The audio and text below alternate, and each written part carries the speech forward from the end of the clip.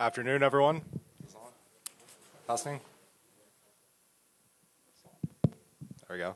Okay. Welcome to CompStat, the changing environment. I believe we changed the title. So it is my job to introduce Debra Piehl and Bob Wasserman. I welcome you to read their bios in the booklet that we have. I just want to briefly say that the reason why I am here at DCJS is because Deb Piehl sent me an email one day and said, hey, this job would be great for you, training coordinator for the Crime Analysis Center program. So I thought, oh, yeah, that looks like it would be fun, but do I really want to live in Albany? I'm kind of okay in Pittsburgh. But you know what? Doesn't hurt to, put my resume in, see if I get a phone call. The next day I get a phone call from DCJS, and I think to myself, Deb, what did you get me into? And now I'm here today, so I wanted to make sure I told that story, and everybody can either thank her or blame her depending on how you feel about me. So, Bob, Deb, thank you. Okay, thank you. Obviously, I'm Bob Wasserman, and she's Deb. There are two parts to the presentation, or this presentation this morning. The first is mine, and then Deb's going to do the real work. But I just want to talk about some issues that actually impact CompStat and which impact everything we do in the law enforcement arena right now. The first thing I have to do, however, is to get the little clicker here and hope that it clicks. It did. Good. Okay. It's the world of its policing. We are in a changing environment, and it's really going to change over the next 5 or 10 years, and it has changed enormously from the past. And we're going to be talking about its CompStat, and I'm going to talk a little bit about how it originated. And I'm old enough that I was there with its Maple and Bratton at the time that CompStat evolved at the NYPD a number of years ago. That tells you how old I am. And it's come a long way. But our world has come a long way as well. And we now face a series of its pressures, which are enormous. Jim Birch did a terrific job at lunch in laying out a number of those challenges we face. And we face them every day. And we have to think through what that means for everything we do as well. What CompStat was in the original days in New York, just quickly, was that Bratton became the police commissioner. Crime was out of control in New York. 2,100 homicides a year, a sense of disorder throughout the city. Tourism was way down. And they did not know how much crime there was every day. The thing that was stellar, I did his transition when he became the police commissioner. And the first thing he asked was, the first day on the job, how many crimes did we have in the city yesterday? And no one knew. Indeed, they said it would take 90 days to be able to give him that data. And Bratton, having worked in Boston with me years before, had become a person of the pin map. When he worked in a district on a new project, every day he put a red map with these little pins on the map, so he knew where things were. He knew all of that. And he said, I want to know every morning how much crime there is. And the guys in technology said, you can't have it. It's got to go through all these processes. So Jack Maple said, have every precinct call in every morning and say what they had the night before. And that's how it started. And then they started to move, saying, we have to computerize this, which is computerized statistics. That's actually the term that Jack was using back then. And so it evolved from a session where the data came in, and every morning they knew how much of what there was. Not terribly accurately, but a good sense. And then there was a sense in the police department that nobody took crime seriously. That indeed crime is a social problem, not something the police can do anything about. And Bratton, at the beginning of his time in New York, he was quite outspoken, said, "We will reduce crime in New York City by 10% the first year." And he did. And another 10% the year after. And a larger percent the year after that until Giuliani fired him. It's because he was on the front of Time magazine. But so in those days, CompStat was an officious, kind of authoritarian means of holding commanders accountable. They had to be in at 7 o'clock in the morning for the session. 7 o'clock, when they live all over the city and outside of the city, had to be in that room, and if you weren't in your seat, you'd be in real trouble. And then Jack Maple attacked them about what they knew and didn't know. And that's how it started. In the evolution that's gone on since then, it's dramatically changed. And as you'll see from a few of my comments, and Deb's, who has recently, being at the NYPD, has spent a lot of time on the CompStat process, and it really has evolved around the world. So its community, its policing then was not something that was very widely accepted. As we'll see, it basically meant you had a couple of officers who went around establishing relationships. Didn't change really anything else going on in the business. And problem solving arose. And all these things I'm going to run through very quickly. The changing environment, it's police oversight.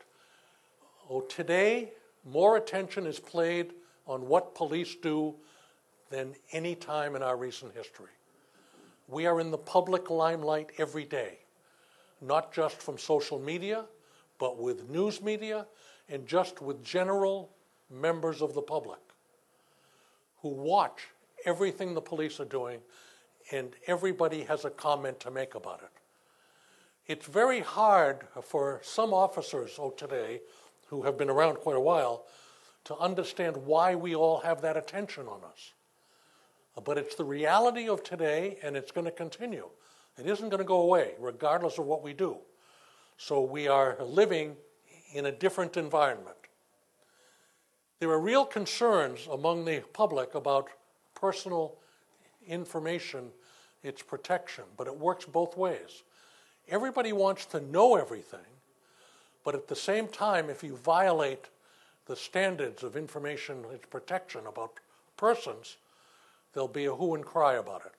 So we face that kind of balance. There's a demand for greater transparency. And transparency means lots of things. But one of the things I've learned in the time I've been in this business is that you can't keep secrets. They will come out. And it's better to get out in front of a situation than to hold off and hope it'll go away. The worst example of that is the Laquan McDonald shooting in Chicago, where they had a video that showed the shooting occurring, and they kept it private for 1 year. And it made, when it's released, it made it much, much worse than would have ever happened if they had said, we had a bad situation here, but here's the video that shows what went on. Now, there are lots of justifications for why that was delayed. In my own mind, they were absolutely wrong. But we have learned from that, and many executives around the country are getting information out as rapidly as they can and are committed to having transparency in what we do. Procedural justice, we've talked a lot about that in our field. Procedural justice with the community is really important. We don't talk enough about its procedural justice within our organizations. For all of the frustration that the public feels about procedural justice, our officers internally in many agencies feel exactly the same things. And they feel that there is not procedural justice in how things are handled with them inside the organization. The aversion to numbers. When Maple started out having CompStat, he would sit at the table and ask a commander, How are you dealing with this crime? How many stops have you made? How many searches did you do? It was all about the numbers. If you didn't have lots of numbers, you weren't being successful. So we don't use numbers anymore in CompStat. In the good ones, we talk about its problems. And how are you addressing this problem? Not saying the numbers are what counts. So that's a change in our environment. There are evolving structural changes in how police are being organized. And I'm going to spend a few minutes on that in a little bit, because that is critical in understanding what its community policing has become and should have been all along. And its community engagement. We all talk about, and we've heard it in some of the sessions here over the last day, that its community engagement is critical. But what its community engagement means to most people in the police departments is going out to the community and saying, here's what we're doing, here's the state of crime, are there any questions? That's not community engagement. It's community engagement is when you bring in representatives of the community, a broad, so they're really not just groups that like the police, but others as well, and sit around a table and talk about the challenges of what's going on and how jointly we need to go forward in dealing with them. If you have that kind of engagement where everybody's equal at the table, the community will share responsibility for what the outcomes are. And absent that, they will not share responsibility, and they will critique us if things go wrong. So we have real challenges in our environment. It's to get things right.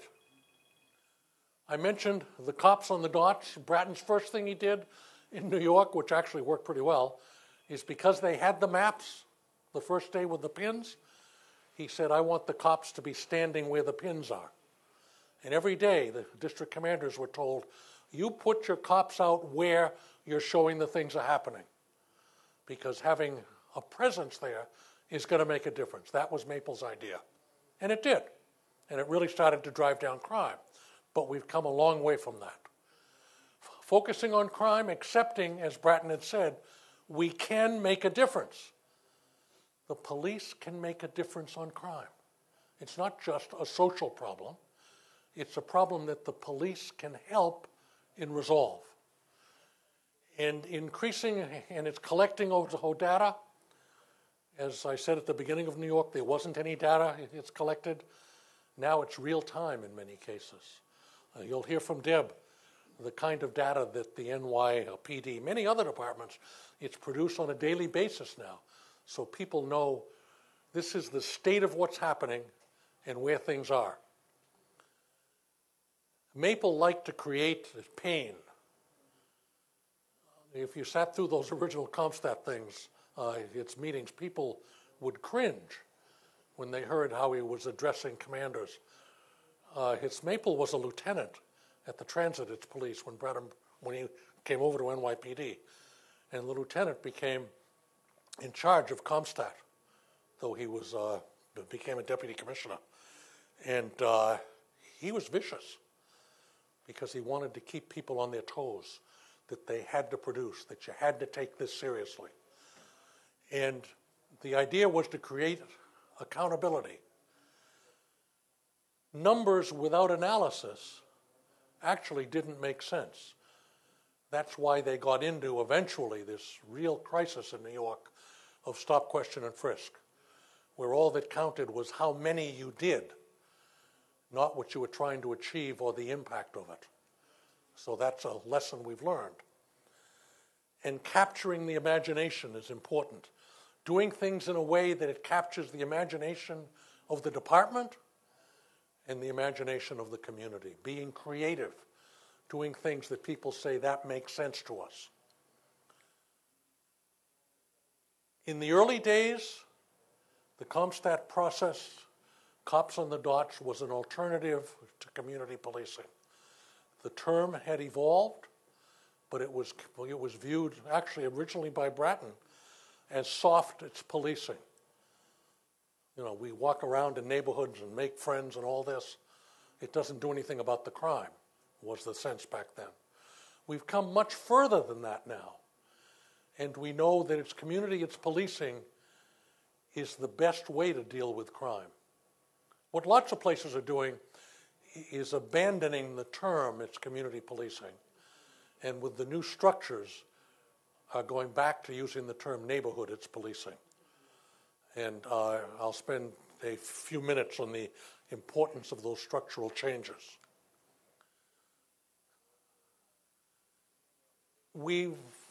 Over the years that I've watched what goes on in the country in policing, it seems like every year or two we have a new term, a new concept, a new idea. And they all have meaning. It's an approach to dealing with the problem of crime, of dealing with its community issues, etc. Intelligence-led it's policing, it's community policing, hotspot policing, precision policing, evidence-based policing, neighborhood policing, a flavor of the month in a sense. But there's a commonality between a lot of them. But they're not all the same. They are an approach that people think are going to make a difference. And it's important for us as managers, executives, leaders in policing to understand all of those approaches and to adapt them to what we see as our need being. I happen to believe very strongly, I think each one you can look at, the intelligence-led policing. Jerry Ratcliffe at Temple has been one of the primary advocates of that. And I've always argued with Jerry, it's fine and it makes sense, but the community is left out of it. We can't leave the community out of approaches. They've got to be brought in and be a part of it. And you can go through each of these.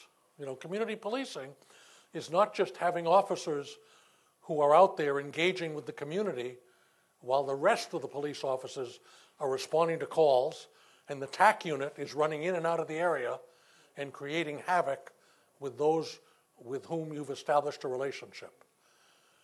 So these all have pluses and minuses. It's community, it's policing, as I said, were special officers who would build relationships with the community. We now know that that is not the way to go. The experience over the last probably 5 or 6 years has taught us a lot. The most important thing in community policing, and in my mind, in policing it's today, is geography. That's what it's about. And it's quite interesting. When I was a lot younger, I was a member of the executive session at the Kennedy School at Harvard, where the concept of community it's policing was largely defined. It was a group that met every 3 months over the course of a few years, involved large city chiefs, Lee Brown from Houston, it's Darrell Gates from LA, Ed Meese, the Attorney General of the United States, a whole group of others, Herman Goldstein, David Bailey. It was a wonderful kind of discussion at the time. And at that time, some of us said it is about geography. And I say geography because what really works, we now are seeing across the country, is officers being assigned to a geographic area for which they are accountable for the state of the relationship between the police and the community and how crime and disorder are being addressed. Ownership of geography. Now, not a beat. One of the things we learned, and which has been now implemented throughout precincts in New York, is that the idea of beat accountability does not work because officers are never in a beat. Because we chase 911 calls, you're always going someplace else. And you want people to stay in a geographic area and have time to be able to deal with problems and engage with the community. In New York and all the precincts now, they've abolished beats. there are no beats. And Chicago is in the process. We're implementing this there, where they will abolish beats. And there are a number of agencies around the country that are realizing the idea of beats is wrong. People say, how can that be? Because they need to be in a sector. And you take, let's say, in the precincts in New York, they had 12 or 14 beats. And so they simply divided those into 3 sectors. Officers have to stay in the sector, and they get to know that they never go outside, ever. They have a rapid response unit that responds when there's extra officers needed, but they own the geography. They own the relationships, and they have time free to be able to make a difference in engaging with the community about their problems. So its community, its policing has largely changed and is changing as we speak here today. Problem solving is, of course, a community policing component. It's very interesting here that in Boston, when I was heading operations in the 70s, Northeastern did a review of our calls for service and found that 50% of the calls for service from 911 were to addresses we went 12 times or more a year. Those aren't incidents, those are problems. And today now, as we start to look at the call loads and locations across the country and police agencies, the same thing is true. We're not responding to incidents in many of them. We're responding to problems with a past and a probable future. And community, its policing says, when you respond to something, you don't just handle the incident. You've got to find out about the past and ask yourself, what can we do that will prevent the probable future? And that's kind of the new way that we're looking at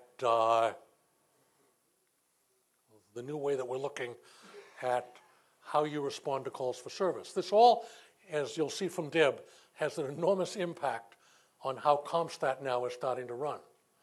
But officers are accountable for geography, and they are held accountable for what's going on, and they start to work at solving problems of repeat calls. In Chicago, we just implemented this in one of the districts, and in the first month and a half, the repeat calls for service are down 80%, just because officers are starting to focus with community about how do we prevent things from constantly happening. So there's a lot of potential in that. And the key role in all this is the use of crime analysts. That without good analytical help, it all doesn't work. It's one of the things that departments are trying to do, and there's a standard evolving, that officers need to be uncommitted to calls for service to 35, 40% of their shift. But if that's the case, it's what do they do when they're uncommitted to calls?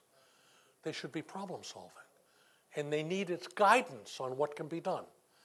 And crime analysts can identify its patterns, but also strategies that can be used to address areas in which the problems exist. That is geography. You know the geographic area, you know where the problems are. You bring the community into discussions about what are we going to do about this. And this goes back to Herman Goldstein's original thesis on problem-oriented policing. He used to talk about it's the bar, that every Friday and Saturday night, the police had to have officers respond to that because there were fights outside the bar. And he said, well, what you need to do, and this is problem solving, is meet with the owner of the bar and the community and say, how do we address it? And they would come up with a solution, and it would go away. Bringing the community into the discussion so they share responsibility for the outcomes. It's a really critical thing that has evolved. But the patrol officer use of uncommitted time is really, it's critical, and crime analysts need to be able to help officers in developing what is the best use of that time. George Kelling, who passed away a few months ago, came up with the term, when officers are out in the community and walking around, they need to have a felt presence. It's one of the most important things in my mind that we get our officers to understand. When an officer walks through a neighborhood, they have to touch everybody they pass with a nod. It's with a look, with a comment, a hello, how are you? Instead of just walking, they're starting to engage with people as they pass. And what a difference that makes in terms of how community views the police. Investigations, which intelligence-led its policing began to address. There was some time ago a sense, it never went as far as it ought to have. I wrote a brief paper about this some years ago. In investigations, I always thought that a detective unit should have two major roles. One is those who go and investigate crimes, and the second is those who analyze crimes as an investigative its function. The thought process back then, and Rochester, New York was sort of at the lead on experimenting with some of this, was that if there were no solvability factors, then the case went to analysts who tried to figure out what linkages could we make with other crimes that would help us to be able to solve the crime. And if you have, you really have to divide analysts into geographic analysts and crime-type analysts. My own sense is that every department should have some people, an analyst who looks at robbery across the city and is up to date on what are the patterns that are changing. How are things changing? Where are they going?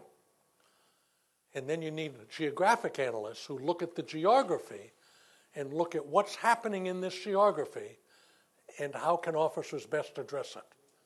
They're two kind of separate dysfunctions that I think are very important. We have a lot of new technology. It's predictive, it's policing, it's tasers, facial recognition, license plate readers, shot spotter, lucid sentiment tracking, body cameras, and a patternizer, the software that the NYPD has produced, which Deb can briefly talk about. But all of these technologies can have great use. But the first things I mentioned when I came up, they will be challenged if there's not transparency about how they operate and what the algorithms are, if they use algorithms. There should be no secrets about this. And before they're initiated, the community should be brought into discussions about it so that they are aware of it, and we don't bring them in. So if you look at the situation in LA, when they went with its predictive policing, PredPol, and the community was never a part of that, and they started finally raising questions, and they've gone through real challenges with predictive policing. It's because of that. The lack of transparency can kill us on any new technology. The same is true with ShotSpotter, is that ShotSpotter has begun to outreach quite extensively about how it operates and is being more honest about the accuracy of it and lets people know this is how it operates. This is true with all of this. In Detroit, if you've been following the facial recognition challenge that James Craig has faced, where this stuff is a challenge in our environment. He had a U.S. representative. It's come in the other day and say, on facial recognition, he got the city council to agree they could use facial recognition software. And this congresswoman said, then only African Americans can look at results of facial recognition of African Americans. White officers can't do that because they think that all black people look alike. Well, that's the kind of reaction that we will and are continuing to get as we roll out these software, these new technological approaches. And you have to be prepared to address that. And you best can address it if you bring the community into discussions as you're starting to look at these kinds of new technology. So it's crime analysts, in my mind, are the glue that binds all this together. And they're incredibly important in the organization, and they need to be empowered by management of the organization to really get engaged with officers in helping them to develop strategies and patterns in the piece of geography in which they are working. They are incredibly important. And my own sense is that if you are a medium-sized agency even, you want to have a crime analyst for each major geographical area you have so that they really can work with the officers out there in developing strategies for how they use their uncommitted time. It can make an enormous amount of time. I mean, it can have an enormous impact. And then, when they get it's called into appearing at a CompStat session, a performance management session, they will be able to respond in a credible and meaningful manner when the boss says, how are you dealing with these problems? They will have a strategy and will have a sense of what the impact is. So as we think about that, so we have to think in all we do about protection of personal rights, protection of information, I mean, all of these things, and we need to audit how the tools are done. I think ShotSpotter, by the way, is a great tool. But the impact of it and how it's operating needs to be audited. Almost all of the technologies that we do ought to be audited by us, by the agency. So you find out exactly what is the, what actually is the result of its use. So, analysis with urgency, did I spell it right? Yes. Is yours. Yes. So you'll take it forward.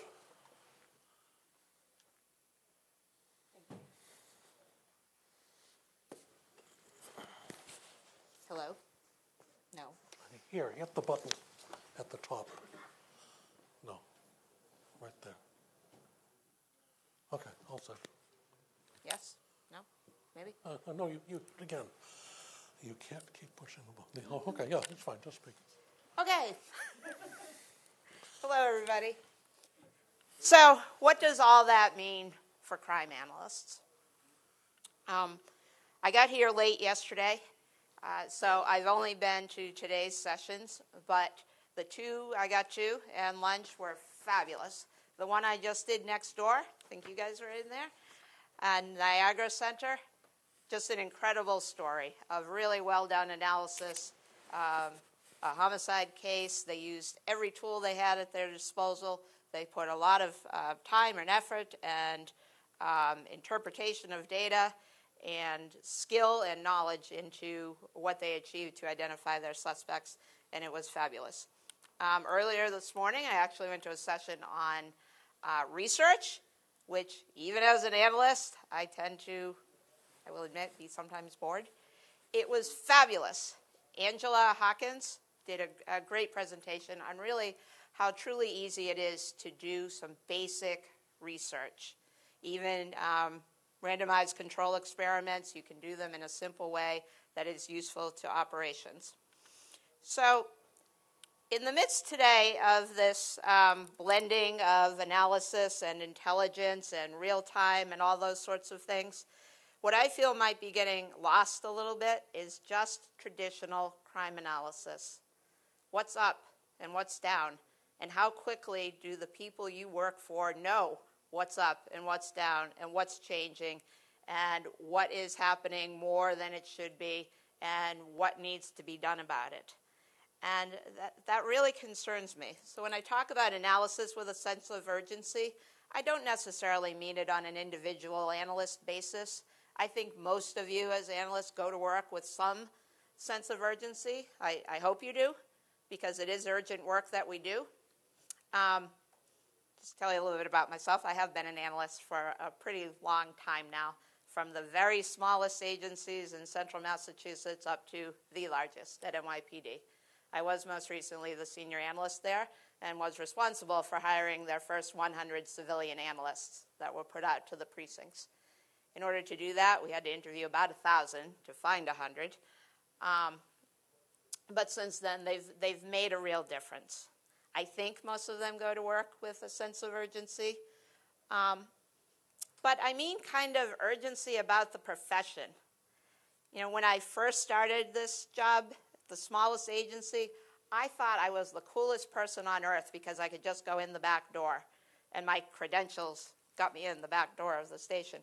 My credentials were imaginary. I mean, it was just they said, hey, you don't have to come in the front every day and let somebody buzz you in. You can go in the back. I thought I had arrived. There were 15 cops at that department. Then I went on to a city department, Newton, Massachusetts. It's really where Boston College is located. A very affluent city, about 175 cops at the time. There, I had to punch in a code in the back door and put my finger in. So then I thought, wow, am I special? Then I went to the state police, and there we had a little combination of put in a code, put in your finger, hold up your card, and then the door would buzz open. So I thought, now I've really arrived to the highly secret squirrel classified stuff.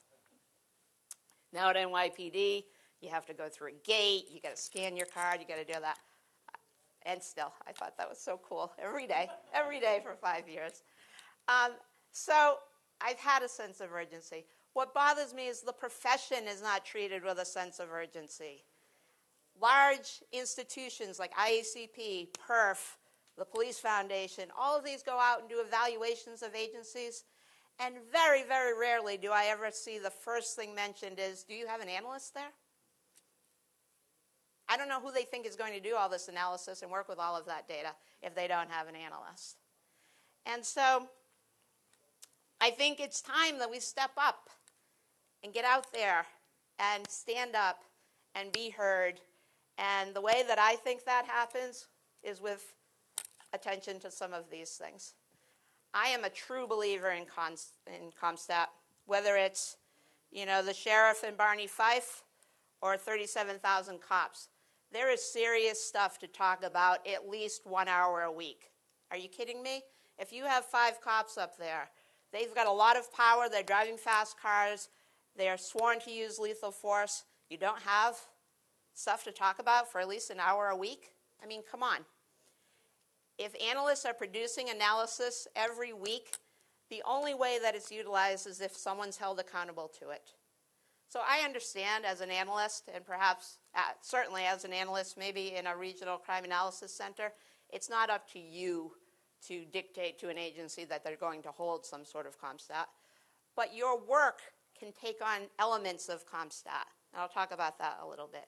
You can do your own CompStat. Thresholds, just a look at, are we inside or outside what would be the normal range, I think is critical, not just for index crimes, but from everything from those 7 index crimes down to all of your calls for service, be it noise, dog complaints, kids gathering, crashes, whatever it may be. If they're outside the normal range at an average agency, not only do the citizens probably want it addressed, but that is the stuff that is draining your resources. And if your analysts are always too busy staring at a camera or looking for that big dramatic case, then who's looking at whether noise complaints are going up?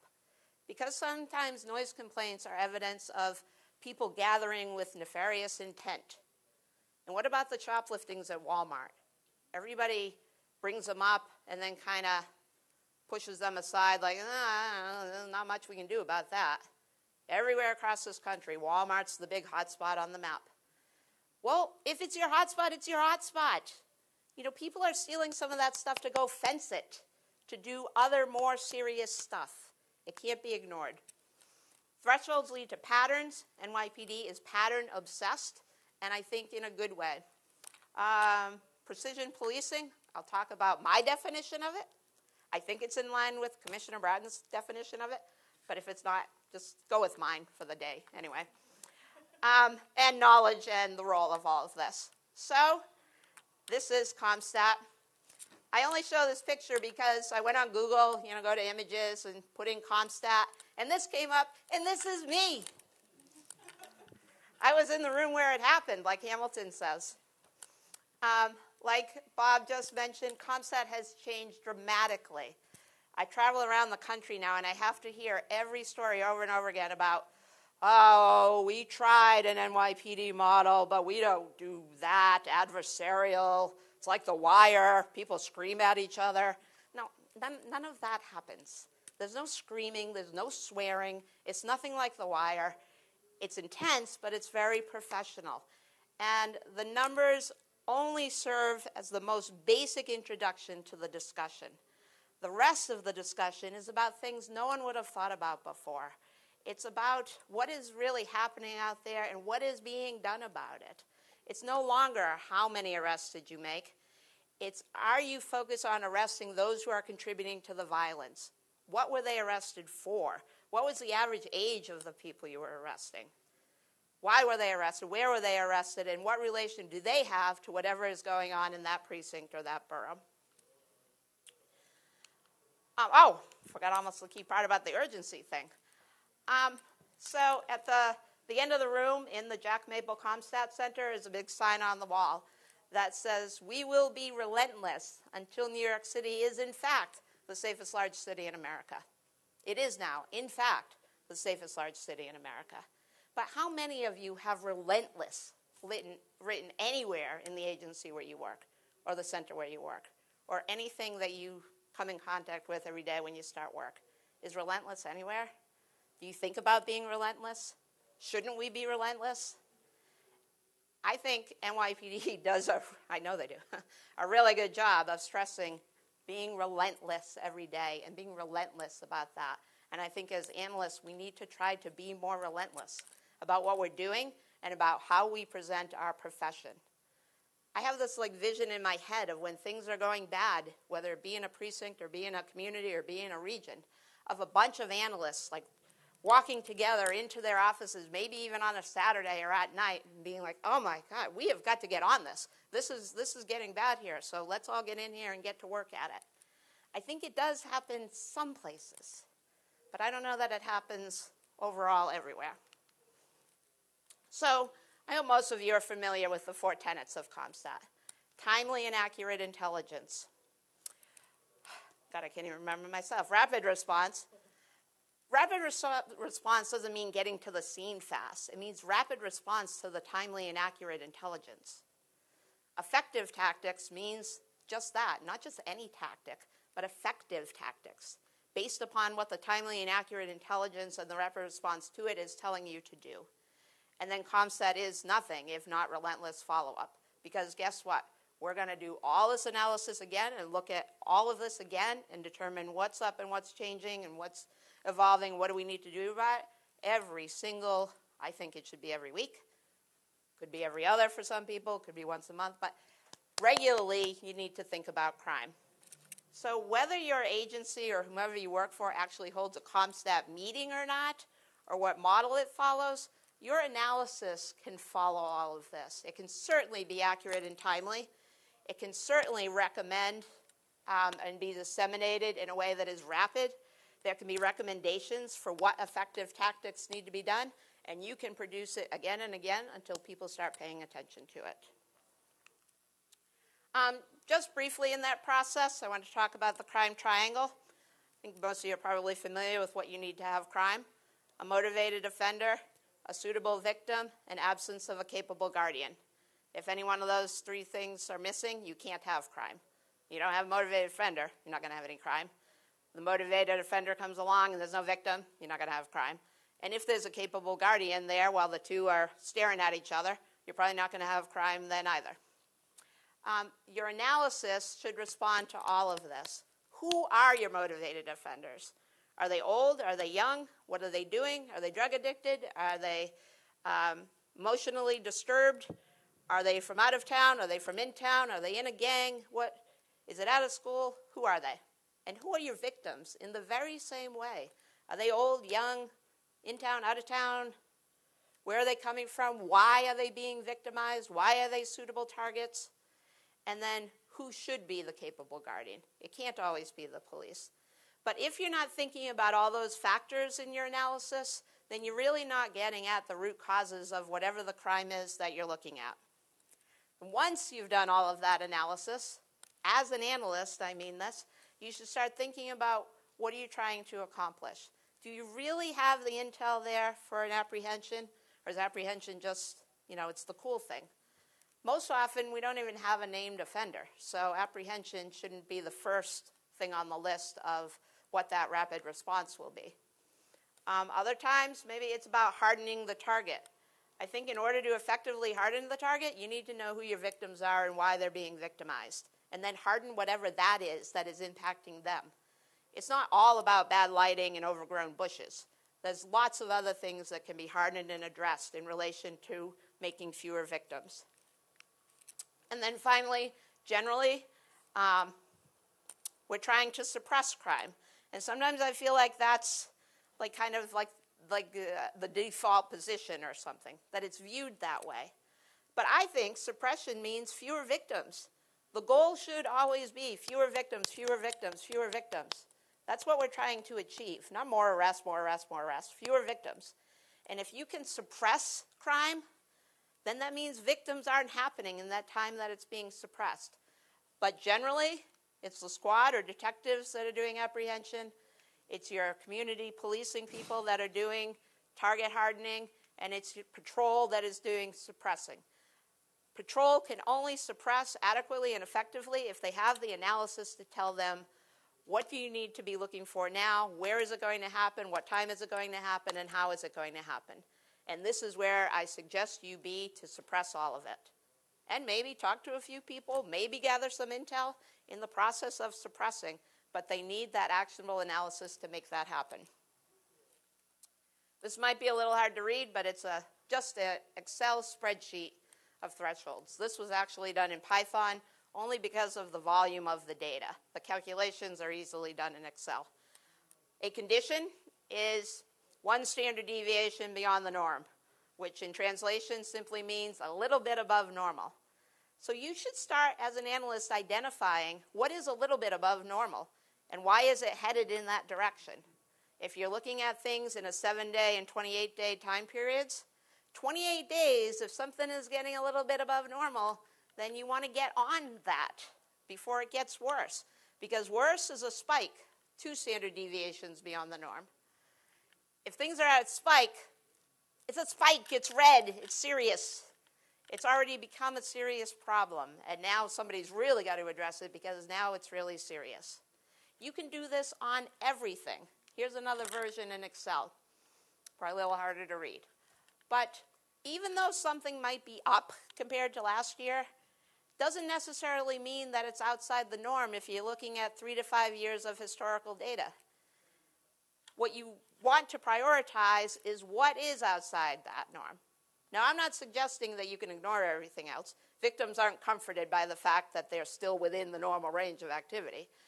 And you can't say, well, we don't have time for your housebreak today because, it's in the normal range. No, I just mean when you have to prioritize resources, where you have to think about where are you going to send your cops and what are you going to ask them to do, you might want to prioritize what is heading most quickly in the worst direction. Here, these are crashes. So as part of neighborhood policing and sector integrity, precincts were divided into 3 or 4 sectors. Here, looking at total crashes, 34 Charlie is the one that's outside the norm.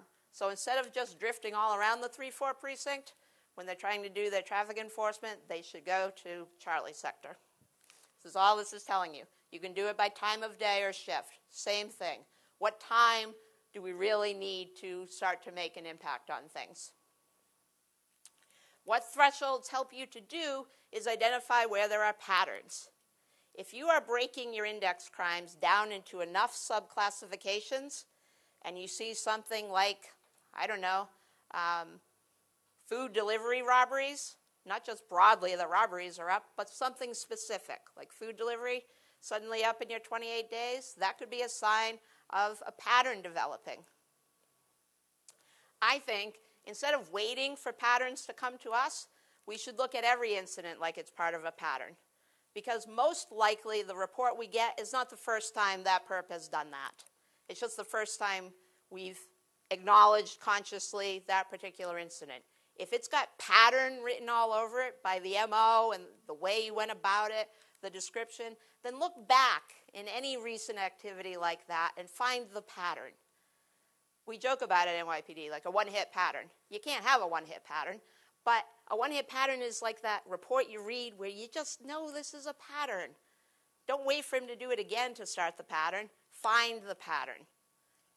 Crime theory tells us everything is a pattern. The perp will keep doing what they're doing for as long as they're successful at doing it.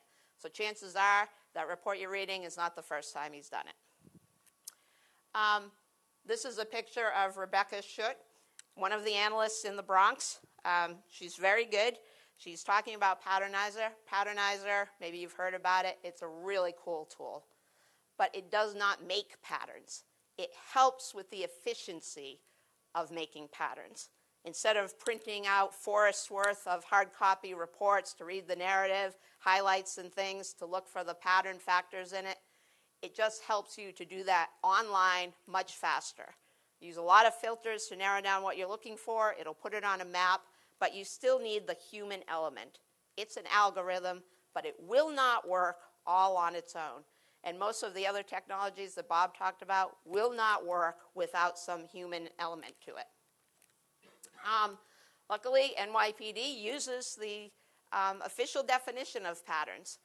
The only thing that is a pattern is a report, or two or more, that suggests that the same perp or group of perps committed the offense. Nothing else is a pattern. If you have a whole bunch of the same thing, that's a cluster, not necessarily a pattern. So start looking for those patterns. Precision policing, to me, is very, very, very, very focused policing. It's also practical policing. There's been a lot of coverage in the past few days about the fact that arrests, misdemeanor arrests specifically, are down around the country. And experts are wondering why. I'm not wondering why. This is by design at NYPD. It's not by chance. All enforcement is down, because what they are enforcing is what's contributing to the violence. And I know it's not by chance for a couple of reasons, but this was Chief Shea in March 2018 saying, we are going to keep crime down with the lightest touch possible. That's what he was saying over a year ago, that we are going to keep crime down with as little enforcement as possible because they are focused on who is contributing to the violence. And that doesn't just mean changes in social society, it also means changes in how resources are being deployed. And back to those Piehlayan principles, we are not looking for the presence of police coverage, we're looking for the absence of crime. That's the goal. So that is what they have been working towards, and I think other large agencies are doing the same, and that is why misdemeanor arrests are down. It's as simple as that. So what I think we need from analysts is very focused analysis and very focused actions. It doesn't have to be fancy. It doesn't have to be pretty. Don't worry about the graphics. If the people you are supporting, the cops you are working for, are being held accountable to carrying out analysis-driven tactics and strategies, then they will have to use the analysis, whether it's pretty or not. And do your analysis in the way that you are going to expect them to make use of it, even though you may not have them being held accountable. Be the crime scholar in your agency. Most often, you are the most educated person there on any given day, depending on the size of your agency. I was certainly not that at NYPD. But I mean, you're very smart. So be smart in your jobs and display that smartness. Be present. If there are discussions going on about new technologies or new things that you're going to get, a new desktop computer, a new laptop, involve yourself in that and inject yourself in that, because you're the one that's going to be using it. And you're probably the one that knows how that stuff works best. So step up and be present. Know your data. Know how to do things. When we finally hired those 100 analysts, the first thing I said to them on day one was, you all described yourselves as being proficient in Excel. I've learned that pretty much none of you are. Because you know what they do in college is they provide them with pre-filled spreadsheets. The data's already there, and they say, click this button, and it gives you a % change. Do this, and it gives you that. Very often, they don't know how to work with just raw data. Raw, messy data. So watch YouTube videos, get Excel and Access and GIS for Dummies books, and know how to use your data efficiently. You don't all have to be coders. I think that that's valuable, but yeah. Just know how to do these things. Know your data. Know where it comes from. Understand it. Go into dispatch if you're not sure about calls for service. Get things fixed at the source if you can. Do all of that. And analyze. Analyze. It's your data. Analyze it. Do whatever you want with it. Angela this morning said, be prepared to fail cheerfully. If it doesn't come out the way you want the first time, cheerfully try it again and try it again. And if your chief doesn't like it the first time, but you feel strongly about it, reformat it, present it again, call it something different, and they might like it that day. But keep at it. You're the analyst. You know what you're doing. Work some weekends. Make yourself so valuable and so necessary to step up. I'm going way past my time already. She's flashing the sign at me. Be urgent about what you do. Do traditional crime analysis. It is valuable, whether they know it or not, to know what's changing out there on the street on a very, very regular basis. And if you have any questions, we'll be here to answer them. So thank you very much.